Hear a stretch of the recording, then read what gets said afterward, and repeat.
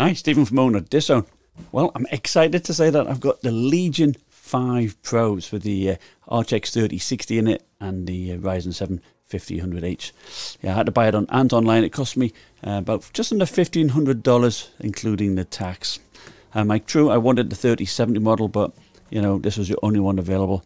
So this is an unboxing, first look, followed by I'll do a live stream testing in several games and applications for you guys, and then of course I'll do a review or so afterwards. And I do plan to compare it against the Omen 15 with the Ryzen 5600H and the 3060 as well. Now this has a 130 watt 3060, so that is very, very good indeed.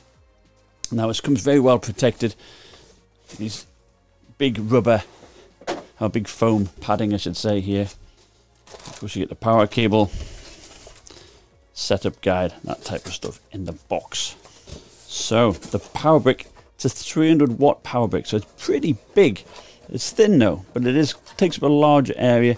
So of course it's a 130 watt 3060, so it does take a bit of power. And you get some stickers. We don't want those, do we? It's a silver or grey model, I should say.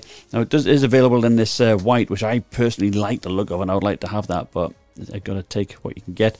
And you do have their symbol here. Now we do have some fairly decent air intakes as well, but we will go inside and take a look there. So the underside is actually metal, so that's very nice, and it's a very tight finish. It's a good build to get inside. In fact, I had to put a screwdriver inside one of the screw holes, pry it up and create a bit of a gap. Now inside we have the 78 watt hour battery, and either side the stereo speakers. You have the two RAM slots here, M.2 SSD, which is a 512 gigabyte in mine, and we have the Wi-Fi 6, and we have a second M.2 slot here.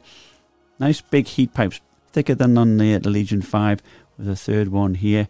This is the 3060, the 5800H, and we do have 4 heat sinks. It's very good with some nice big fans, so the cooling does look good. So what is good, you do get the Legion Ultimate support, free for the first year, which you can extend up to an extra 3 years. So you do get 24/7 phone or live chat support. Plus also, it looks like you also can get a technician to your house to fix your problems. The hinges are also very stiff. There's no creaking, and I think they seem to be pretty solidly built. Now I've configured it in the BIOS so that you can actually turn it on without pressing the power button, which is nice. We'll go through the BIOS in a little bit. Now, of course, it's a 16-inch laptop. The screen has a 16:10 aspect ratio, and it's a beautiful screen. Definitely, it's a 500 nit panel, and it is very nice. And I do like the extra real estate you get here vertically with the 16:10 aspect ratio. Resolution is 2560 by 1600. So here we have the Omen 15 on the left and the Legion 5 Pro on the right. And interestingly, I would say that the Omen 15 does look brighter, although I would say the contrast looks better on the Legion 5 Pro. And the height difference is actually not that much difference, is it? So of course, it's a little bit bigger than a regular 15-inch laptop. But actually, I like the size because it splits between the 15-inch like here, the Omen 15, and a regular 17-inch, which is a lot bigger. So it does add a little bit extra girth here, say at the back, but not much. And I do like the size. Now, the keyboard, it's a typical Legion keyboard. It's very good. You do have a separate number pad. The only issue I have found is that the 3 key here, I would press it. It registers. You press here in the center of it. Okay, but the corners on the left side, top and bottom, it doesn't register for me. On the right side, it's fine. So I don't know if that's just something to do with my unit, but that is a little bit off-putting. So pressing the FN and Q button changes the power modes here.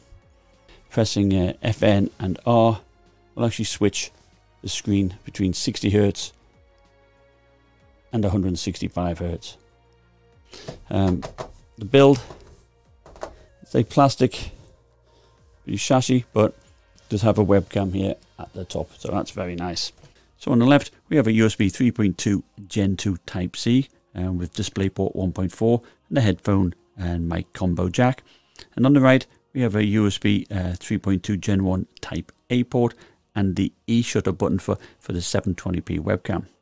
Now we're over at the back there, we have 3 USB 3.2 Gen 1 Type A ports. One of them is always on. And then we have a USB 3.2 Gen 2 Type C, and which also has a DisplayPort 1.4 and power delivery, so you can power up your laptop using a 100 watt USB-C charger. You also have HDMI 2.1, which is great, and RJ45 and the power in port. So at the back at the top here, you do have the ports actually identified of what they are, but they don't light up like the Legion 7 will do. And of course you see that the emblem lights up here when it's powered on. Of course when you unplug it, that goes off. So let's have a look and see how hot it gets. Alright, so doing a combination of AIDA64 stress test with 100% CPU load and running Heaven in the background. You know, this is quite an unrealistic load because you know, combining the GPU and the CPU, you know, you're not going to reach this. But 62 watts on the 5800H, and it has been up to around about 91 degrees temperature. So it does get a little bit warm, but of course this is a full load and is holding, you know, 4,000 megahertz. So that's pretty decent. The GPU on the other hand, you know, is running cool, 50 degrees. Of course, Heaven doesn't really tax it too much, and it's only pulling, you know, 30 watts or so there. But all in all, I don't think that's too bad at all. So Cinebench R20 performance mode, about 87 degrees, and it's pulling around about 78 watts. So that's quite a lot of watts. And of course, there's no fan control here. But let's see what we score on performance mode. This is multi-threaded, and there we get 4,946 points. So in balance mode, it's running around about 3,600 megahertz. Temperature is about 70 degrees, so it's dropped down, of course, quite a lot. But of course, the power now is 54 watts, down from 78 watts in performance mode. So that's not bad. Let's see what type of score we get. We got 4,641. So that's still a pretty decent score. So in quiet mode, we're running around about 2,700 megahertz, and temperature 52 degrees, and the power 25 watts. And score 3,532. So in Cinebench R23, the multi-threaded score of 12,751 is actually 7% faster than the 4800H and some 17% faster than the i9-10980HK from Intel. And the single core, massive boost, 10% faster than the 4800H and also the i9. Now, Far Cry New Dawn is a good game to test the thermals. And as you can see there, it's running about 89 degrees on the 5800H. And this is using performance mode. And the 3060 is about 73, 74 degrees. Now it is holding a decent power there, 116 watts on the 3060. So this is pretty decent. And of course, this is dedicated GPU mode. And in terms of the fan noise,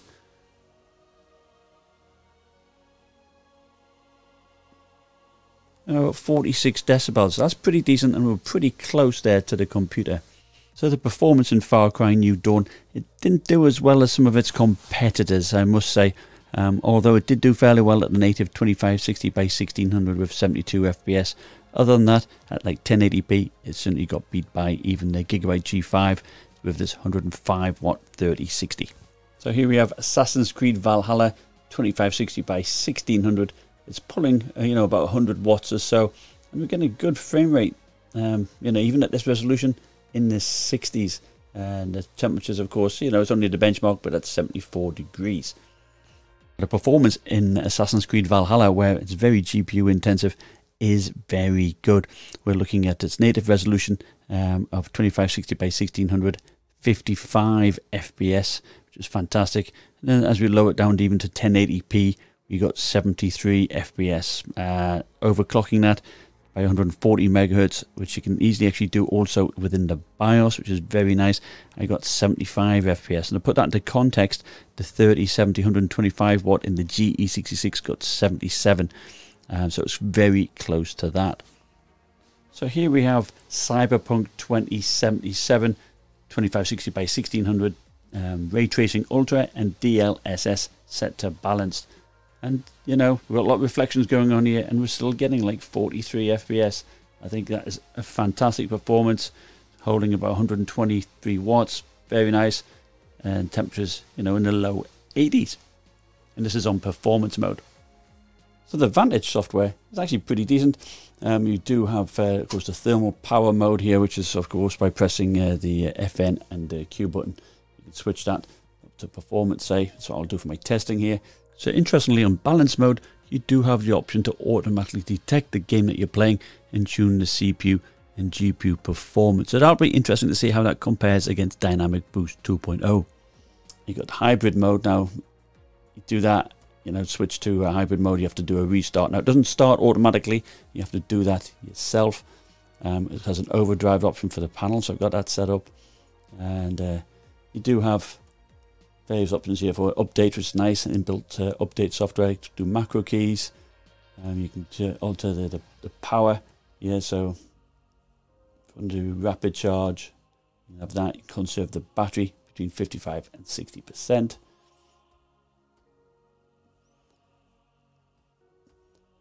Dynamic sound software, so you have that. It is X-Rite calibrated, so it's good color accuracy. I'll measure that, of course, in the review. So the lighting has options for, you know, have it off, or just general, a couple of patterns here, you know, or you can actually then just go and customize yourself and you know, pick the color you want for the whole keyboard, or you can actually pick the different zones and choose the color you want for these 4 different zones. So that's what you got for the key lighting. Now the Legion 7 will have a full RGB keyboard, I imagine. So what do I think of the Legion 5 Pro? Well, I do like it. It's got decent build quality. It's a nice styling. I do like the logo here on the lid as well. Plenty of ports, plenty of USB ports, and I like that you can power it by USB-C. Performance-wise, it's top notch, isn't it? For a 3060, I don't think you're going to get much better. It's close to a 3070 125 watt part, especially when you put that overclock on the GPU. And I see the thermals are pretty decent as well. Fan noise is good. The speakers actually are fairly decent as well. So, and the screen, you know, it's to die for. You know, I do like that extra vertical real estate you get there. It's nice and sharp. It's a big win for me. And it's nice and bright too. It's 500 nits. And of course, I'll measure the full color accuracy when I do my review. But, you know, my next video is going to be a live stream where I'll be testing many different games. And of course, you can jump on, ask questions, and I'll be taking phone calls, requests, that type of thing. So make sure you subscribe for that. Thank you for watching. Bye now.